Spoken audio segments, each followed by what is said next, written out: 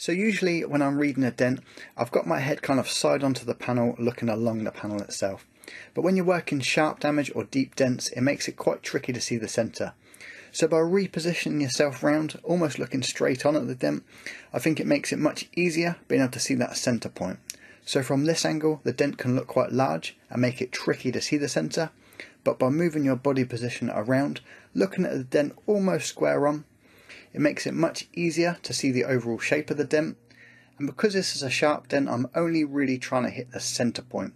So the reason this helps me is as I'm trying to hit that centre, it makes it clearer for me to see if I'm slightly off. So it's easier for me to tell if my tip is slightly to the left or the right, above or below, and from this angle I can easily make those fine adjustments.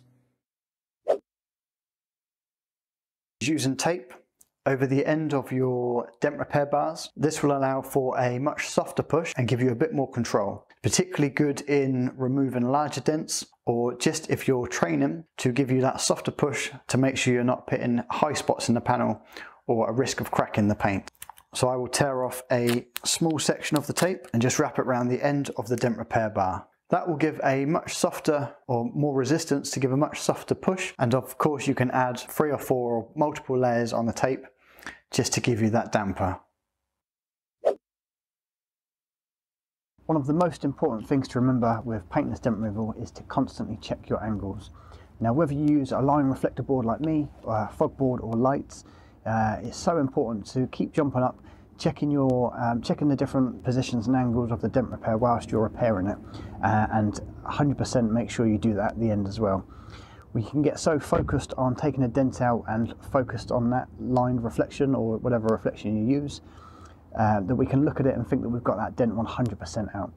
But by just jumping up and checking it from top to bottom, left to right, really having a good look around at the different sides, we should be able to check that it's completely out. Sometimes it can be a bit deceiving, look like it's fully out from one angle, looking this way, and then as soon as you jump up and check it from the other angle, you may see you've still got a slight high spot or a low or just a little bit of distortion in there. So remember to check and double check your angles when doing paintless dent removal.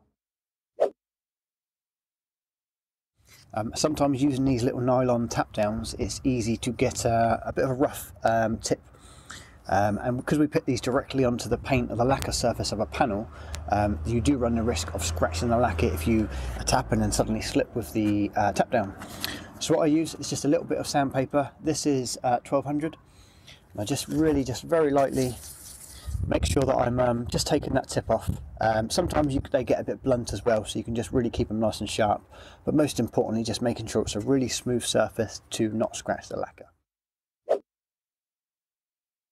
may sound obvious, but it's so often missed, and it's cleaning the panel that you're about to work on. Quite often you have a small dent and it might have a little scratch or a scuff on there, or it might just be dirty, covered in road film and dust. You can see the dent obviously, but once you put your line board up and think you've removed it, it's so much easier if you give that panel a quick polish or a quick wipe over, just to make sure you're getting rid of any imperfections in there, like the dust and film, that might make it harder to see the low spots or high spots in your panel.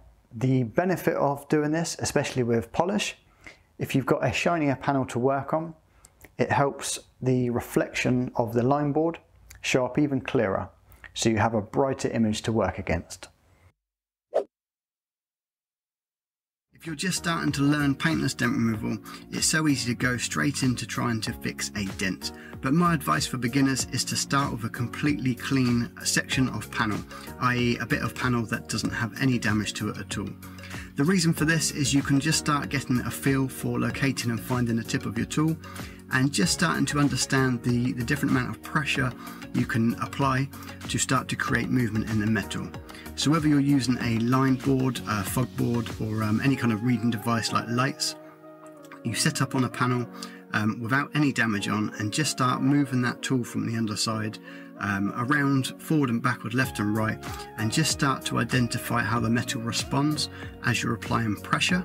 And it's so much easier on a clean surface to start getting an idea and a feel for it before going straight into trying to learn how to identify the tip of the tool when you've already got distortion or a dent or kind of low spot on the panel. So very important to be able to identify if it's laminate glass fitted before you start doing your door repair. So I'm now taking an aerial view looking down at the top of the glass, and hopefully you can see it is two panels bonded together. So just here, that yellow line indicates the center point where those two separate panels are bonded. But to be honest, the easiest thing to do is just have a look around the outer edge. And here you can clearly see it's two separate pieces kind of bonded together. So that's the quickest, easiest way to identify if you're working on laminate windows. Now the laminate is very strong on the kind of center section, but it can be very fragile and a lot more chance of kind of fracturing or shattering around the outer edge. So you really have to be careful on your setup and exactly what part you are leveraging on. So right now I've got a microfiber cloth, just give me a little bit of a buffer between the window and the window guard. But most importantly, I do not have this window all the way down to the bottom. So often if it's at the bottom, as you start applying your wedge or putting a tool in, you can fracture that upper section. So I've got this one about 3-4 inches up from that bottom section, and that means by the time my window board goes in, my wedge or my tool, I'm not levering off the very edge of the panel or the glass where it sits most fragile. So I have found out the hard way, and yes, I have broken a couple of windows, but both times it's because I didn't identify first that it was a laminate window. So hopefully this video will help you at least know what to look for. Using a standard hairdryer or a hot air gun on a low setting, we can warm up the panels that we're working on.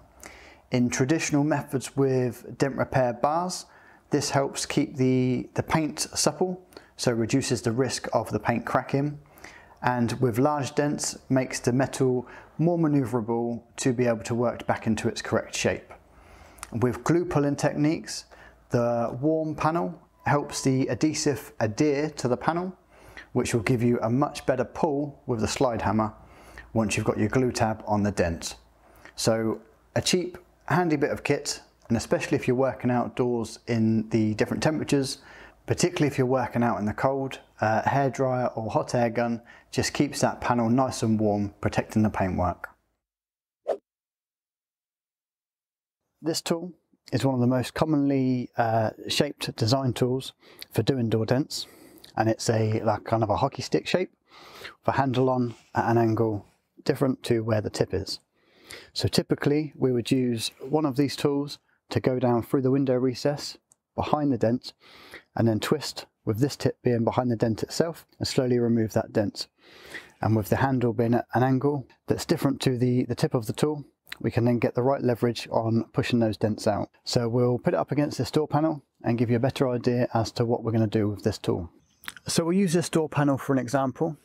We would drop this window down and then with a window wedge open up the recess between the door skin and the glass and put a window protector board up against the glass to protect from any kind of scratches, as we will be levering off to repair dents.